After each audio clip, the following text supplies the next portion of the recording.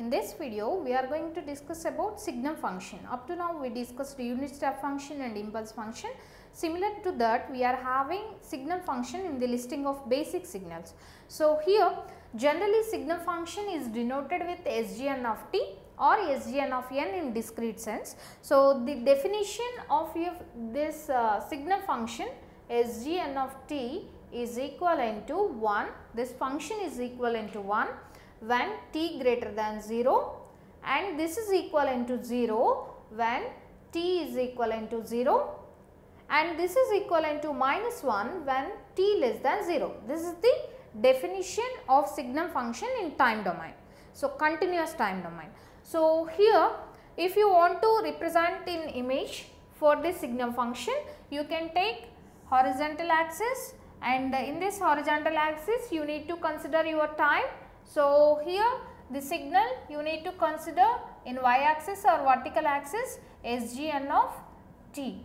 So, now according to this definition, this Signum function is equivalent to 1 when t greater than 0.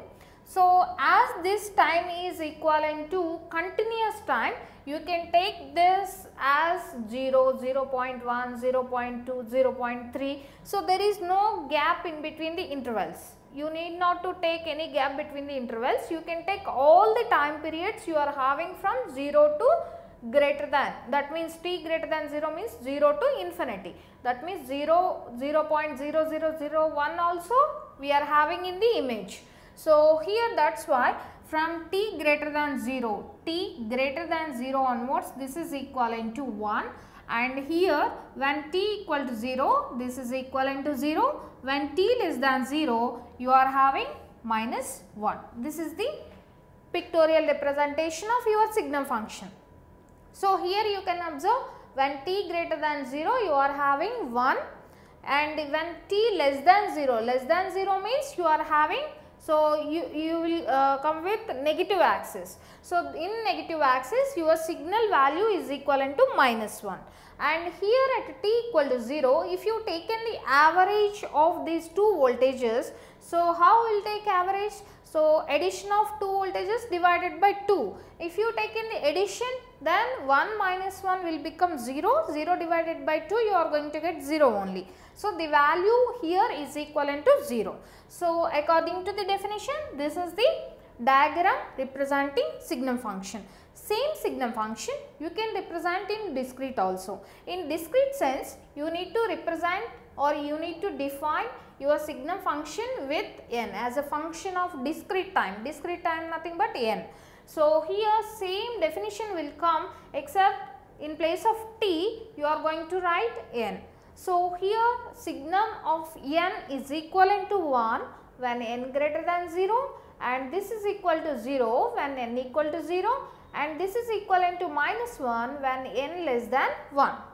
If you want to represent in image for this discrete Signum function, you need to consider your discrete time axis n, and here I am considering discrete intervals of time 0, 1, 2, 3 and so on, and here I am considering minus 1, minus 2, minus 3 and so on.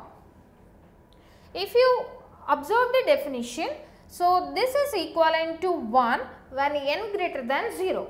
So, this is equivalent to 1 when n greater than 0 means here you are having sample and here you are having sample, here you are having sample, you will get samples like this up to infinity.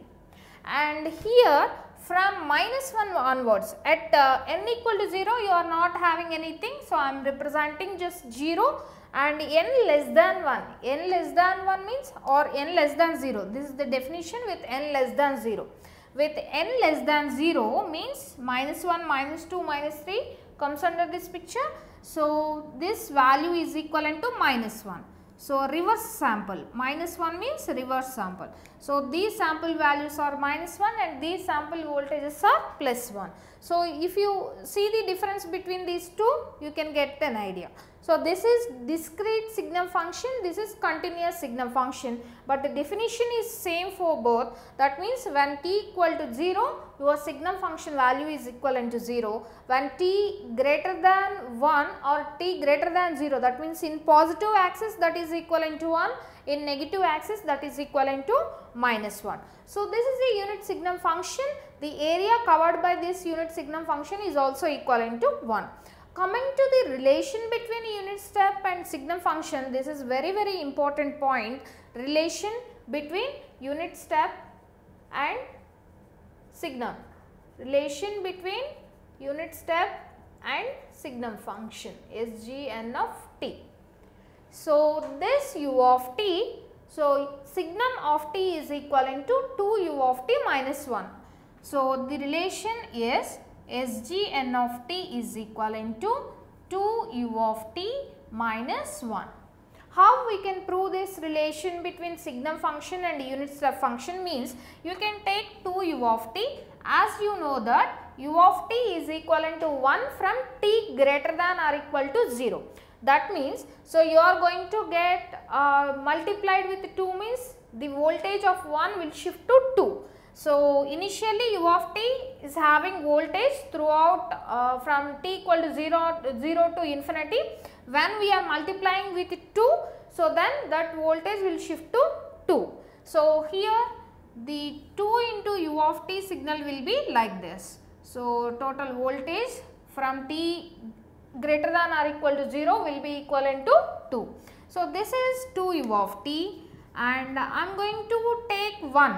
So, if you want to consider this one is nothing but a DC signal. So, this is 1 DC.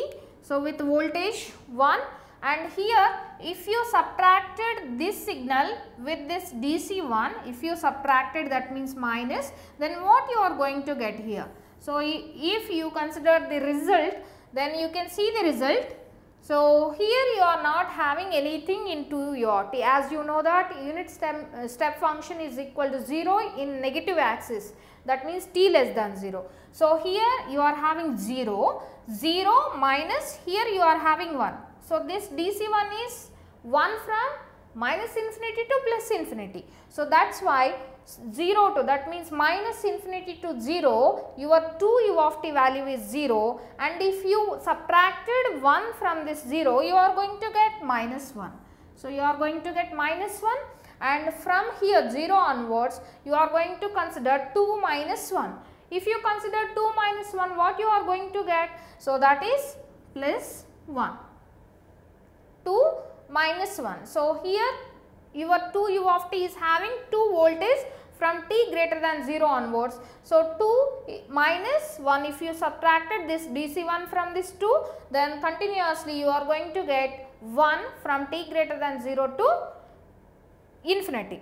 So, here the average of voltage will become 0. 1 minus 1 divided by 2, it will become 0. The resultant is a signum function. You can observe this is the resultant of 2u of t minus 1 by this image processing. So, here the result is equivalent to signum function. That means, when t equal to 0, average voltage 0 will come, and here from t greater than 0, 1 will come, and t less than 0, minus will come. So, this is about signum function in the basic signals of signals and systems. So, now the definitions are very important both in continuous and discrete domains. So, and the relation is very important, relation of unit step and signum is very important. This is this problem or this property, this relation directly asked in GATE like technical exam in 1 year. So, for 1 mark I think. So, they already asked this relation, what is the relation between unit step and signum function. If they ask like that, definitely you can give this relation as Sgn of t equal to 2u of t minus 1. This is about signum function.